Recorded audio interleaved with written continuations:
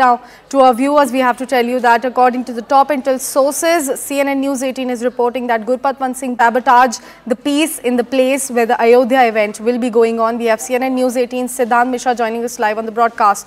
Siddhant, give us more details about this.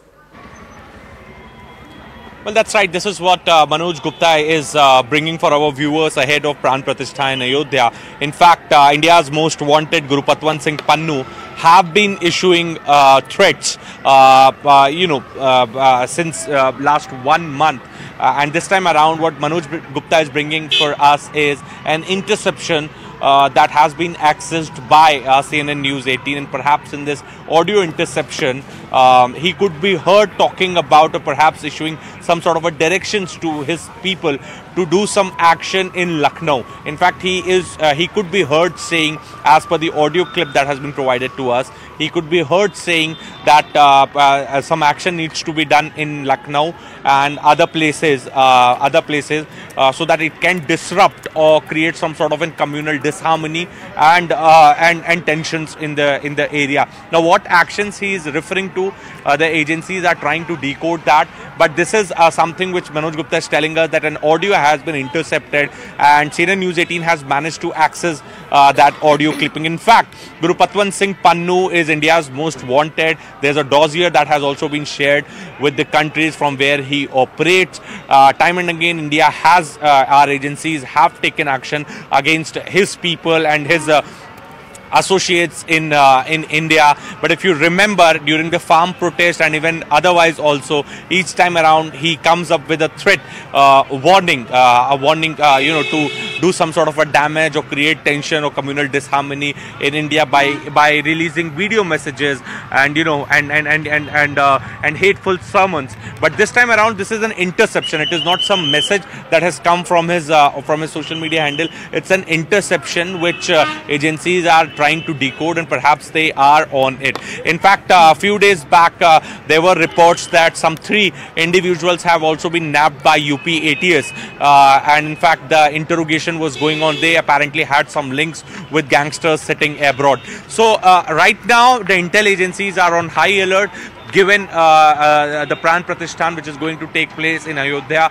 tomorrow. The highest level of security protocols have been put in place. In fact, if I talk about the security in Ayodhya, then 10,000 CCTV cameras, AI technology is being used to recognize the face of the criminals and the suspicious people. ATS commandos are on ground. The entire Ayodhya has been turned into a cantonment as far as the security arrangements are concerned. So the security is tight here in Ayodhya, and in fact in other parts of the country, because there are high chances that antisocial elements like Gurpatwant Singh Pannun could create some sort of a trouble to create problems or tensions in the society. Back to you. Siddhant, thank you so much for walking us through all those crucial details as far as this threat coming in from Gurpatwant Singh Pannun, according to the reports that CNN News 18 has received. But Siddhant, coming back to you, could you tell us more about the amped up security in Lucknow specifically, because this threat has been issued for Lucknow?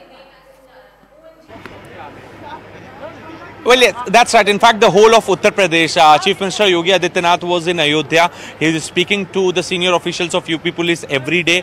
UP Police is also coordinating with the other state police forces, the bordering state police forces. They are also speaking to the security setup in Delhi as far as this entire Pran Pratishta ceremony is concerned. In fact, a lot of VIPs are going to come to Ayodhya. Prime Minister himself is going to be here.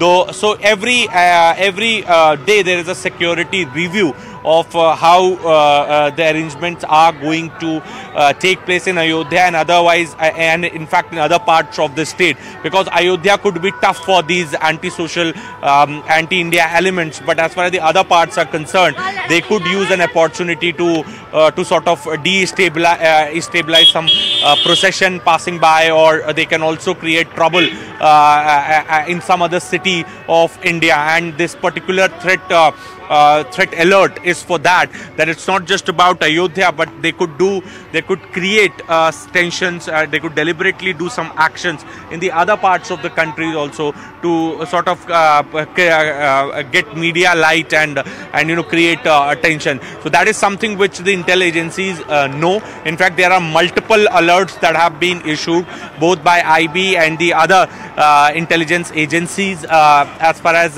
this Pran Pratishta ceremony is concerned.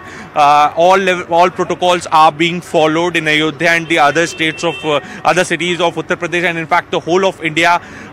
Precautions are being taken in the sensitive places. This is what police is telling us, that the locals have been roped in to sort of keep the event, so that event goes peaceful. So that one exercise is also going on right now. As we were talking about Ayodhya, 10,000 CCTVs, AI-enabled CCTVs, anti-mine drones have also been will be used. There is a proper jammer system that we could see across Ayodhya that have been installed. So all level precautions are being taken. The ATS forces, CRPF Jawans have been extra forces have been sent to Ayodhya. Then there is going to be the Jawans on the boats in the river Saryu to guard the river route which comes to Ayodhya. So that is also one thing which we would get to see tomorrow, because that route from Gonda could also be used by antisocial elements. Back to you. Right, Siddhant. Thank you so much for walking us through all those crucial details.